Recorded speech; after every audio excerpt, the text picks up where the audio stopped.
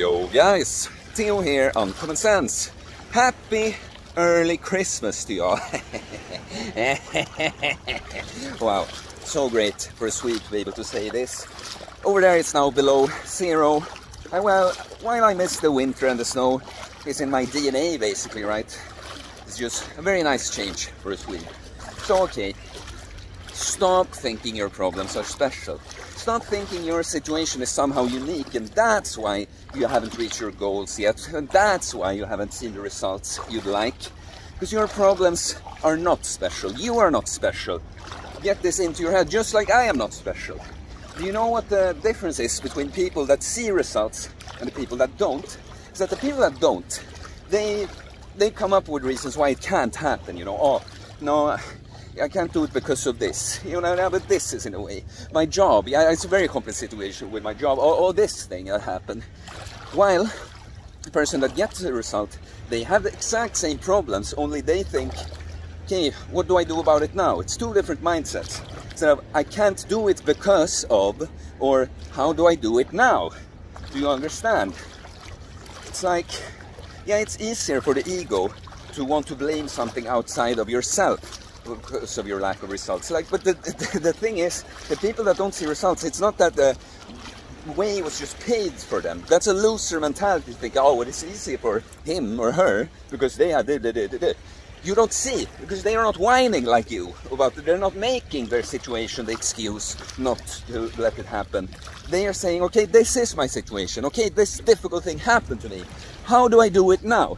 You know, I talk to so many people, like in life in general, potential clients or current clients too, of course. It's just that if they are current clients, they have already come, you know, pretty far with their mindset and will come further as I work with them. But when I talk to people, they're like, oh yeah, once school is over, I'll do this. I'm so just flooded with work, you know, or I had this injury ever since my knee, you know, yeah, my knee. So I can't really train because of my knee. Or you know, oh, I was just depressed. I have no energy, blah, blah, blah, blah, blah. Thing is, all those things I've faced. I'm so sick and tired of it. Not for me personally, I don't care if someone thinks I have it easy, but I care that people make the excuses to not do what they should be doing that I know they could be doing. Like all those things I've had to deal with, you know? Like I've had to just take coming here. I come here and I realize there's not even a gym nearby, a good gym nearby. I'm like, shit, what do I do? Not only for my own training, you know, but actually my content. I need to be able to do this. To put out content on Instagram mainly. I put out a lot more like actual workout content, right?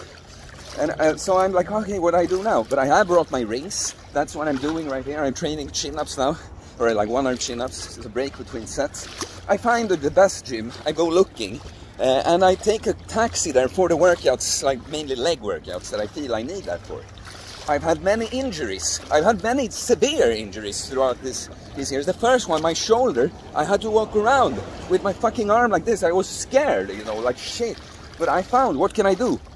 The only thing I could do for the chest to begin with was cable flies at this angle. So I just smashed like 10 sets of that for the chest on my push workouts, you know. And I've had crippling depression from brutal heartache, you know. And not felt like doing anything at all, not feeling like going to the gym at all, but I still did it. I've had grueling anxiety that makes me afraid of going to work, talk with clients, and I don't want to go in the gym when I feel that way, but I did it anyway. It's like, fuck you and your excuses and thinking that your problems are so unique. It's like, I'm so tired of it. Like a lot of people, they don't want to. They want to complain about this. They don't want to solve the problems. They want to feel as if. They want to feel as if, you know, they want to like enjoy having the result in the sense kind of like, you know, oh, I would have the result if it was, okay, that's messy here. Let's go up from the water. Or I kind of like, I would have the results if it wasn't for this thing that's not me. Yeah, it's totally not my fault that I don't have the result. It's this other thing. And then when you tell them what they could do, it's like they almost get mad. Like, no, you don't understand. It's like, maybe I do understand. Maybe I've solved your exact problem, you little shit. Your problems are not special at all. You are not special. That's a thing. All us human beings, we're made of the, how do you say that in English? We have samma skrot och korn. We're made of the same stuff.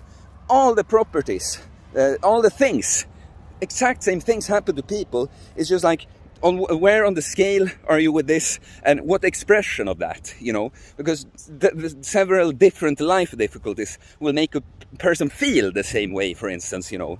And one person, they might have a bigger challenge in this area and not so much here, and the other person have a bigger challenge there and not there, etc. It's like, life is not easy. That's the whole point.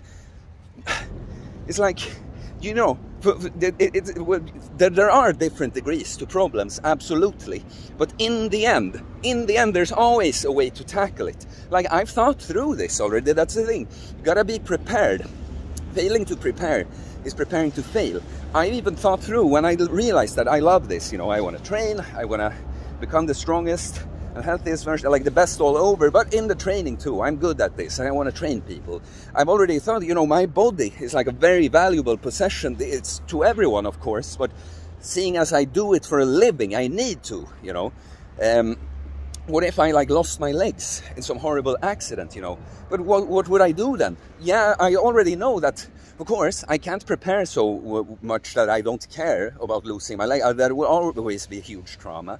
Like, even in the way it happens, it's not something that happens in a calm and nice way. But I would just get super jacked in my upper body then. I'd be the guy. I'd tell that story now. I'd be the guy that lost his legs and was depressed as hell and wanted to give it in. It's like, how do I do this?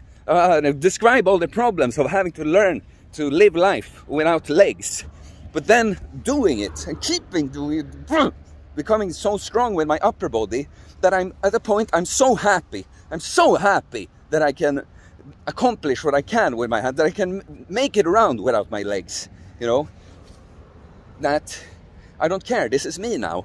I'm the guy that doesn't even need legs to be a strong beast, and happy and fulfilled and content person, you know.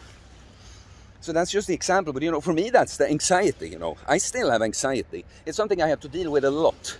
You know, when my girl, I mean, I don't wanna, that's not the topic, you know, but if you know about anxious avoidant relationships, I'll say this, the best relationships, when you find the right one for you, it's always the person that has everything you'd want and more, but also everything you need, meaning they will trigger all your biggest fears and insecurities.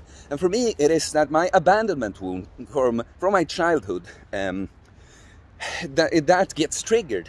And I get crippling anxiety at times when I get triggered in the relationship, and I feel like the little boy. I feel like the little boy again that's afraid to lose the loved one, you know. Afraid that they messed up, not knowing what to do.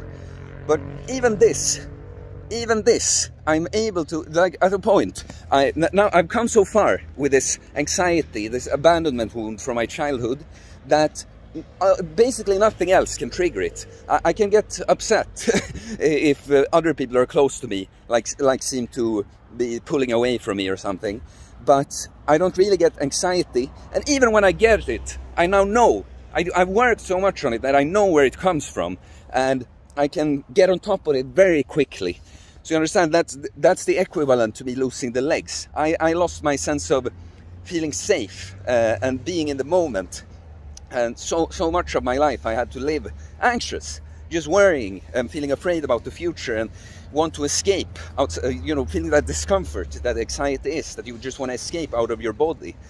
I managed to work with it. Like, it's like, fuck you and your problems. And you know what I'll say this to? If you knew, I just took some example that were more typical there with, oh, my job is in the way, oh, I don't have the perfect training conditions, oh, I had this injury, oh, I was depressed. Those are like the kind of more common ones. But if you just knew some things that me and the people I love have had to go through, even throughout these years when I've been doing this, they are just not my place to talk about, you know, out loud for you, like with my things that just involve me, you know. But if you only knew, you would feel pathetic. You would feel pathetic for your problems that you're complaining about. And some of you have problems like that too. None of this is me being unempathetic to any of your problems. I'm just saying that, yes, it is difficult. That's not an excuse not to do it. Then it's your fault. Those things that are difficult, they were not your fault. But if you let them come in the way forever, then it's all your fault. It's your responsibility. What happened to you, a lot of your circumstances were not your fault. I feel ya. But what do we do now? How do we do it now? Not, oh, I can't do it because. What do we do now? That's my message to you. So guys, it's really about time you took this to the next level. I have my Christmas sale on the coaching going still. You can reach out to know more on my Instagram, DM me, or email. The links are in the description. It's about time you took this to the next level. Uncommon Sense Fitness is not just a fitness program. Body, mind and soul, we train everything, we overcome everything, becoming the best selves that we possibly can be. It just so happens that fitness and diet, working on the body, is a huge foundation for all of that. So reach out and start a new year on top, or like start a new year climbing to the top. So please leave a comment, please like, please subscribe for more content about fitness, fasting, losing weight, building muscles, self-improvement, stoicism, mental health, mindset. It's a mindset, guys. That's all it is. Peace.